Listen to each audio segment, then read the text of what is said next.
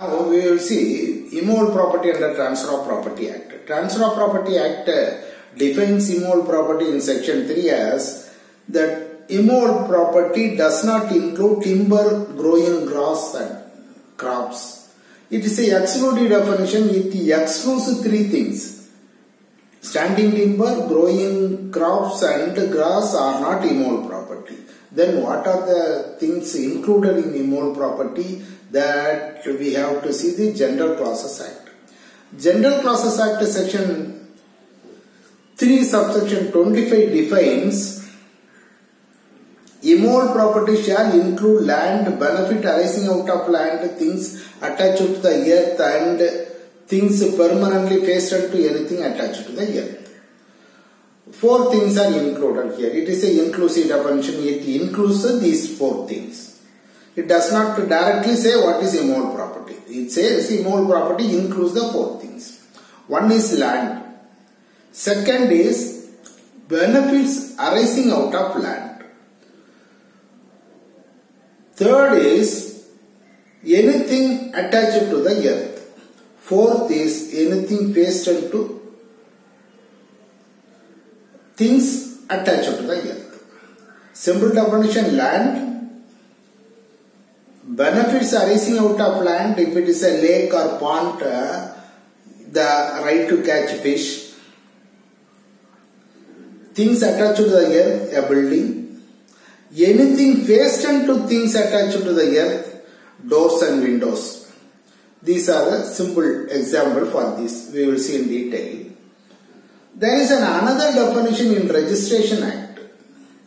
This combines both the definitions. Definition as per the General Clauses Act and definition under the Transfer of Property are combined together, and the definition of Registration Act says immovable property shall include land, building, hereditary allowance, right to ways, lights, ferries, fisheries or any other benefit arising out of land, or things attached to the earth or permanently fastened to anything which is attached to the earth but not standing timber and growing crops and grass. This is a definition which includes both. Something more is there. It is the hereditary allowance is also included under the immovable property as per the Registration Act.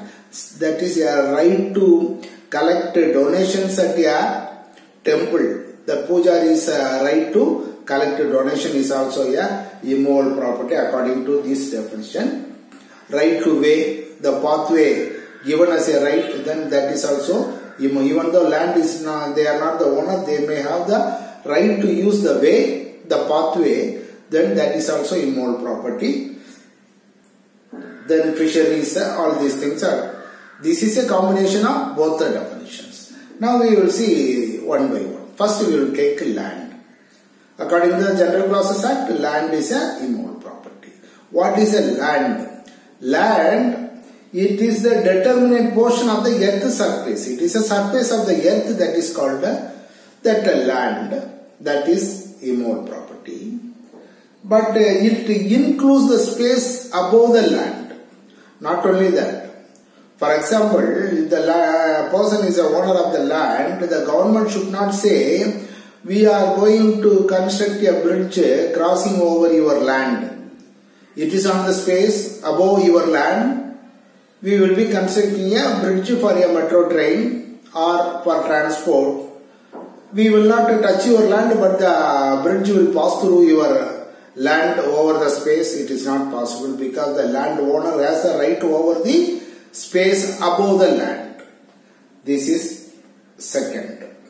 Third, the ground beneath the surface is also immovable property. He has a right. If the person is a owner of the land, it includes the surface below the land.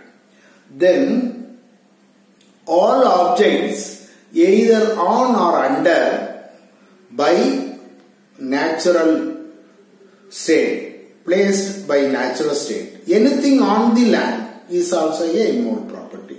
For example, if it is a pond, water is there, or if the minerals, that iron ore or some other ore down under the land, it is there, means it is also a immovable property. Minerals placed by nature under the land is also a immovable property, or anything placed on the land like ponds, that is also an immovable property. Another things, it may be placed by human agency also, like a building, it is a immovable property. This is a definition one. This is the clarification on land. What are the things land? Land, space above, things on the land or under the surface of the land. Next, second is benefits arising out of land.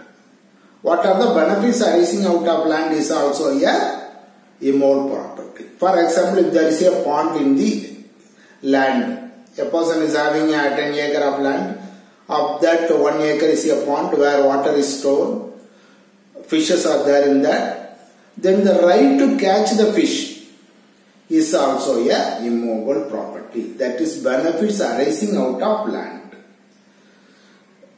Right to collect leaves from the land, that is also a immovable property.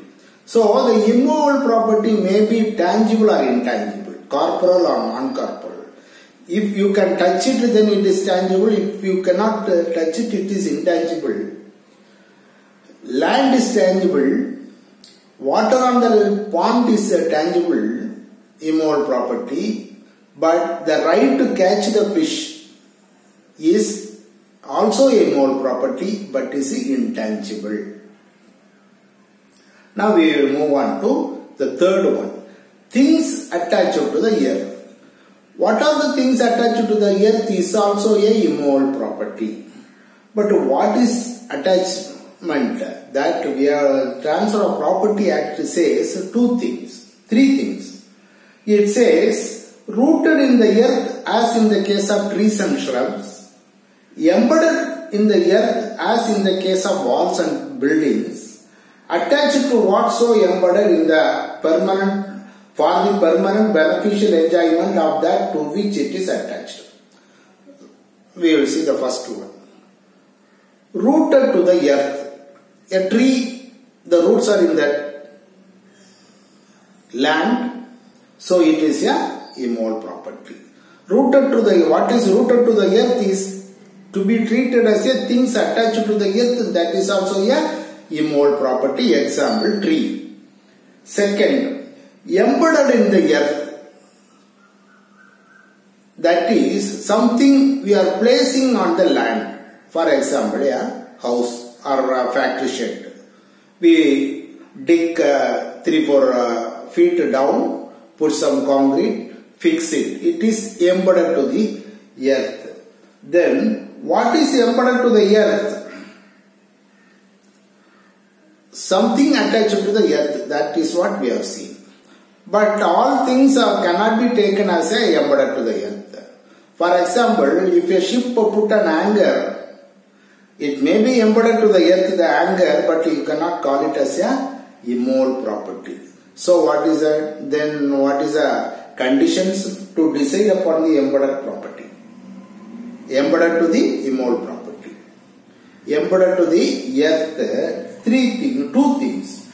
Degree and mode of annexation to be seen. How it is embedded to the earth. How it is the degree of annexation. For example, if there is a building and also another tent or another hut, all things are embedded to the earth. But you cannot say that that hut is also embedded to the earth. You cannot say the camp tent is also embedded to the earth. Why? The general condition is, if it can be removed without much damage to the land, if it can be removed much damage to the land, then you can call it, you cannot call it as embedded to the earth. A hut can be removed without damage to the land. A tent may be removed without damage, but it is not the case with the building. So, one test for deciding what is embedded to the earth, whether it is a immovable property, one test is, can we remove it without much damage to the land. That is the degree of annexation to the building. First test. Second test is object of annexation, how it was annexed to the land. For example, if a owner put a industrial shed there, we can say it is a immovable property. He will be putting some concrete slabs. On top of it, he might have constructed some building, or he might have put iron structures. That is one thing. There may be another person, a leasehold right person, may be taking lease for 2 or 3 years, and he might have put a shed on that. Then that can be taken as a movable property, because his interest is only temporary interest. Since it is a temporary interest, we need not take it as a things embedded to the earth. It is a temporary. That is the object of annexation. Object is only temporary. So long as he has the right over the land, he requires that. It is a temporary thing. It need not be taken as a immovable property. So there are two tests to decide whether it is a immovable property or movable property. One is the degree of annexation. Other is the object of annexation, object of putting the things embedded to the earth. Now, the other one, things attached to what is embedded to the earth. So, we are fixing something on the things embedded to the earth. We are constructing a house. We are constructing a house. It is in the land. We cannot remove it without damage to the land. It is embedded to the earth, it is a immovable property. But furthermore, we are adding something more for the beneficial interest. For the benefit, we are adding something more, for example, doors and windows. This is fastened to anything which is attached to the earth. House is attached, we are fastening something to the house, doors and windows for the benefit, then it is also immovable property. A person cannot say that door is immovable, not a immovable property, it is a movable property. I am removing it after the sale. He cannot say like that. It is also included along with the things embedded to the earth. Anything attached to the things embedded to the earth is also a immovable property. Now we will see the exclusions as per the